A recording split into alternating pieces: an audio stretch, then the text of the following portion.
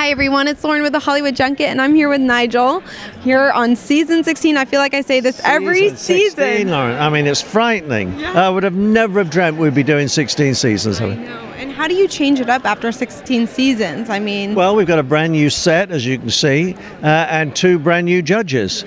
And boy, those two judges are tough.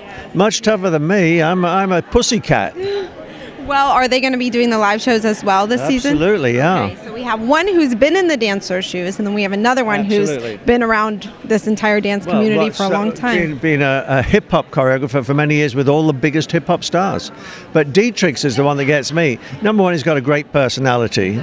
But number two, he has been through every gamut of this show, through every nuance of it, either auditioning, going through to the academy, or actually going on the journey of the actual show. So he's a great voice for the contestants to let them know what they're going to be up against. Yeah, I definitely agree. And even post-show, a lot of people don't realize that, you know, when the show's over, then there's these careers that are really being brought up and made. Absolutely. And so many of them start here. Yeah. And it gives them the confidence. I mean, we can't really give them jobs, but we can use this as a platform to expose them to the dance community. Has there been anything today that you've seen that has just blown your mind? I think, you know, over the last few days there's been some incredible things. A kid who does triple tours, a kid who does an emotional tap dance that got three of the judges in tears, and two brothers that would make, an absolutely fantastic reality show. What about the format? Is it going to change at all this season? Not at the moment. I'm told we're only going to have a top 10, which I'm upset about. I like a top 20.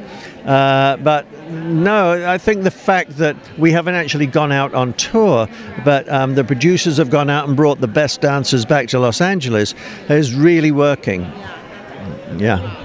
Now, you are working all the time. What do you do on your free time when you are not on So You Think You Can Dance and working?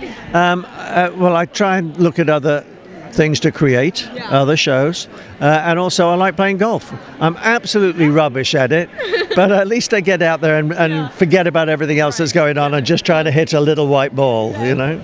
Awesome. Well, thank you, Nigel. We're so excited for season 16. Thank you very much. Thanks.